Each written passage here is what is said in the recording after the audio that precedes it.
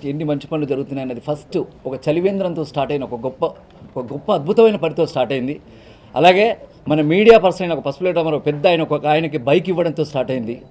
అలాగే ఒక ప్రొడక్షన్ కుర్రాడు ఎవరో చిరంజీవి అనే కుర్రాడు చనిపోతే సంబంధం లేని యూనియన్ అది మా అసోసియేషన్ పట్టించుకొని చేతులలోకి తీసుకొని హాస్పిటల్ దాకా పట్టుకెళ్ళి వాళ్ళ ఇంట్లో ఫ్యామిలీ మెంబర్స్కి మొత్తం పిల్లలందరి పెట్టిన జీవిత బీమా చేయించిన ఒక గొప్ప సంస్థ, గొప్ప నిర్మాణాత్మకంగా గొప్ప మంచి పనులతో ఎంతో అద్భుతంగా సాగుతూ రేపొద్దున అమెరికా ఎన్నో పనులతో సాగుతున్న ఈ టైంలో ఆ అమ్మాయి నా కళ్ళ ముందు జరిగింది. శ్రీకాంత్ అన్నాడు, శివాజీ అన్నాడు. అమ్మాయి ఆఫీస్కి వచ్చిన తర్వాత నా పరిస్థితి ఎలా ఉందంటే తను నిజంగా చిన్నదానికి సెన్సిటివ్గా వెంటనే రియాక్ట్ అయిపోతాడు. కళ్ళలో నీళ్ళు వస్తాయి. మీరు స్టార్టింగ్ ఉపన్యాసం కూడా తను చూసుంటారు. వేళ టీయర్స్ ఉంటాయి.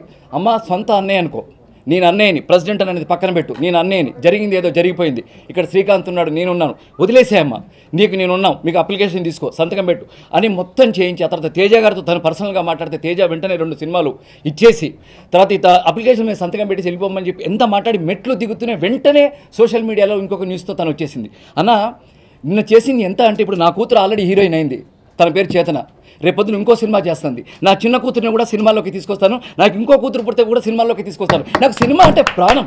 అరే ఎవరి వాళ్ళు వాళ్ళ కుటుంబంలోకి రావాలనుకుంటారు. ఎప్పుడైతే హేమ అక్కందో ఇప్పుడు అప్లికేషన్ ఇచ్చావంటేనే మన కుటుంబంలోకి తీసుకున్నట్టు కదా, అయిపోయింది, నువ్వు మా ఫ్యామిలీ మెంబర్వి, అయిపోయింది, నీకు ఏ ప్రాబ్లం ఉండదు. ఒకవేళ సినిమాలో అవకాశం తేజ సినిమాలో క్లిక్ అయ్యేదేమో.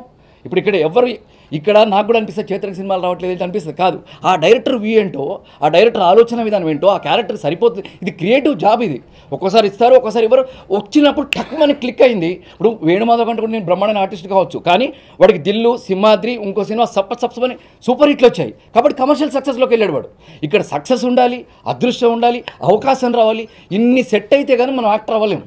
సో ఆ వచ్చేదేమో అమ్మాయికి కూడా నువ్వు దాన్ని కాపాడుకుంటే బాగుండేది. నిన్న మనందరి ముందు, మన కుటుంబంలో, మన ఫ్యామిలీ, ఒక అమ్మ ముందు, ఒక నాన్న ముందు, ఒక చెల్లె ముందు అలా చేయడం, మా చిన్న పాప ఇంట్లో ఏంటి నాన్న ఏం చేస్తుందని మా పాప అడుగుతూ ఉంటే ఏం చెప్పాలి నేను?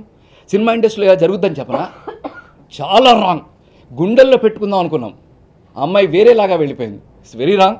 అన్నయ్య డెసిషన్ అందరం కట్టుబడి ఉన్నాం. దయచేసి ఇలాంటివి ఎంకరేజ్ చేయకండి.